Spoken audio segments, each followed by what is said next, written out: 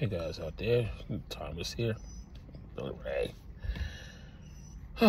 So glad that President Trump made it through this assassination, and my heart goes out to the families and the people who were injured and killed yesterday at the speech.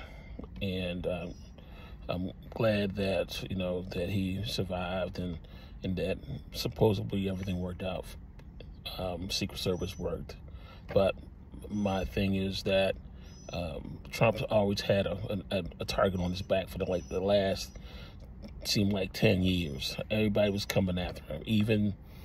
Even his own people were coming after him, and it's through God's grace that he's managed to stay alive. So keep staying alive, Trump.